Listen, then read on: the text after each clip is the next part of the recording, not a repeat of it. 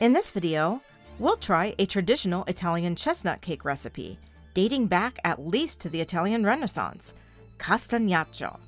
This chestnut cake was popular in many regions of central and northern Italy. It's particularly associated with the Rural Apennine Mountains in Italy, where chestnuts were a staple sweet and an important source of nutrition. This cake is made simply with chestnut flour and water, and enhanced with raisins, pine nuts, and sometimes walnuts and orange zest. And by the way, this cake is also naturally gluten-free and vegan. Let's get started.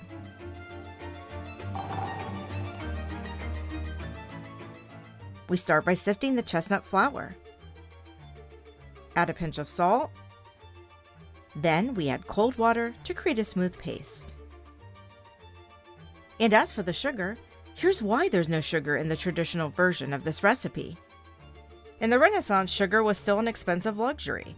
Poor folks such as those who would have made Castagnaccio would not have had ready access to it. In fact, it wasn't until after World War II that the Castagnaccio became less popular, no doubt because the economic boom allowed more people to discover sweeter, tastier desserts. Now that we have a smooth chestnut paste, let's add some nuts and raisins to boost the flavor. Raisins need to be soaked before popping them into a cake. The traditional recipe calls for soaking them in water. However, here I'm soaking them in vin santo for about 30 minutes. Vin santo is an Italian wine that this cake is often served with. By the way, the original cake was literally just chestnuts and water. Raisins were introduced later, and pine nuts were the most recent addition to this traditional recipe. Now that the raisins are in the mix, we'll add the rest, walnuts and pine nuts. Saving some for the top, of course.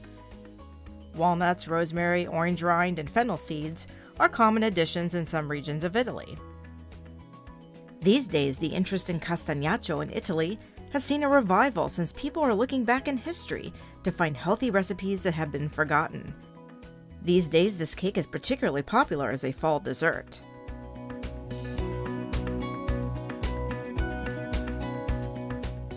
And by the way, if you want to learn how to roast chestnuts or peel chestnuts, check out other videos on our channel. And don't forget to subscribe to our channel, where you will find classic foolproof recipes from Italy and beyond. Click the bell as well for new video notifications. And as for the size of this cake is supposed to be short, an inch at most, and we are going for the tallest version here. You can bake the Castagnaccio instead in a jelly roll pan and go for a shorter version. And like I said, following the most popular recipes, I'm adding a bit of fresh rosemary on the top. I normally love rosemary, which is abundant in Italy and does pop up now and again in traditional Italian breads and desserts. Okay, that's it. Into the oven, and let's find out if this Renaissance cake meets modern expectations.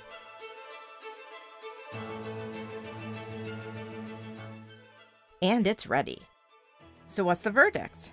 Here are the good things about this cake. I appreciate how much you can feel the chestnuts. They aren't overwhelmed by the other ingredients. And I love the wine-soaked raisins. Chestnuts have more sugar than your average nut.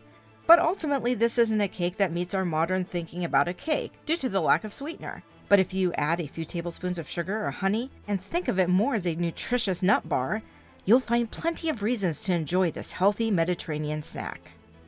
E buon appetito!